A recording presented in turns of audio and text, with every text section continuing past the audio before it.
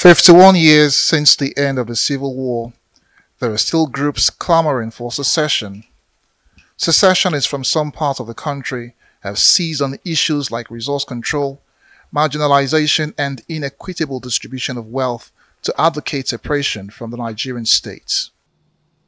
Against this backdrop, the choice of the theme for this symposium, Imperatives of Logistics, Lessons from the Nigerian Civil War for Operational Leaders, is apt.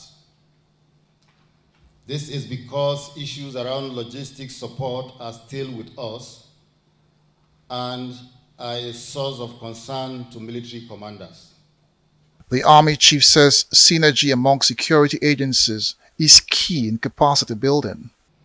I am also aware that beginning with Course 5, the Army War College will be participating in a joint operations planning exercise to be conducted with the Naval and Air Force War Colleges.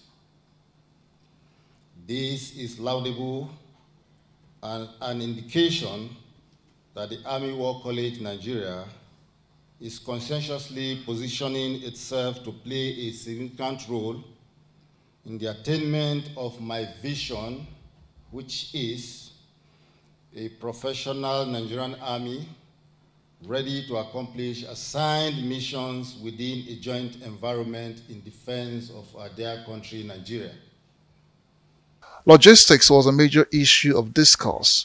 Facilitators say logistics is critical in any war effort and must be given adequate priority. The concerns about sources of arms and ammunition to prosecute the war is a lesson that talks about our diplomatic continuity. In 1967, when the war began, we were concerned about where to get weapons.